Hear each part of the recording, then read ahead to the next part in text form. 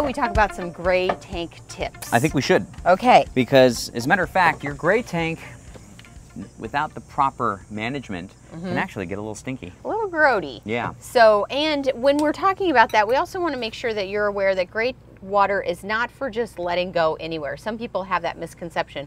Oh, well, it's just the water that I wash the dishes with, but it has chemicals in it. It's very stinky, and that's not an acceptable thing to do, is just pull your gray tank anywhere. It needs to go in the proper place. Yeah, so we want to talk about how we treat the gray tank and some things we do to keep that tank clean, but then we also want to talk about things to put in the sink and dishes and things like that. Yeah. So the treatment. Now, you saw in this course, there's a lesson on black tank, and we talked about the happy camper treatment. I use that same treatment for the gray tank too, which is why I like it, because it kind of doubles up. But there are specific gray tank treatment that like smell like lemons and oranges. It's almost like a little Alka-Seltzer thing that kind of like fizzes up. Yeah. I haven't had huge luck with those types of things, but well, I just like the 2-for-1, because in a smaller rig, I want whatever I bring in the rig to have multi-purpose. Yeah. You can't just come in here and only do one thing. Yeah. You have to work on both sets. yeah. So, and just like the black tank with your gray tank, water is your friend. Yes. Right? But you want to be careful what you put down in there, because if you were to, like,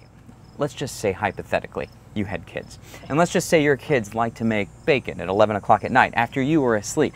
And then just hypothetically, let's just say they thought that it was okay to put down that grease in your gray tank. You would end up with a clog yes. in your gray tank pipes. So you're already going to notice that you don't have a garbage disposal. So you're really just working with whatever is preventing anything from going down. So first, getting something that you really like that catches. So Like a strainer. Like a little strainer. It comes with a little strainer, but sometimes getting one that's a little bit better is kind of nice. One that's silicone, you can pull it out and you can get it. You can get it in the trash. You can kind of like fold it outside of itself.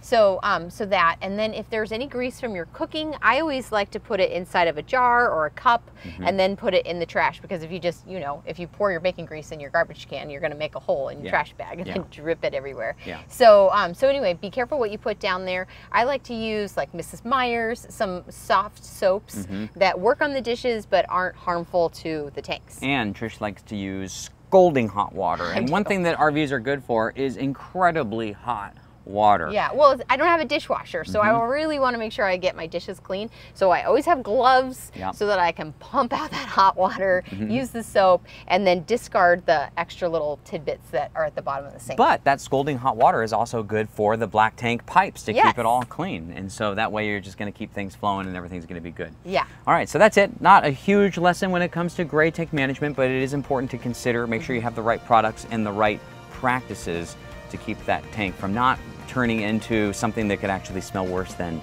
your black tank. Yes. All right? Okay, on to the next lesson.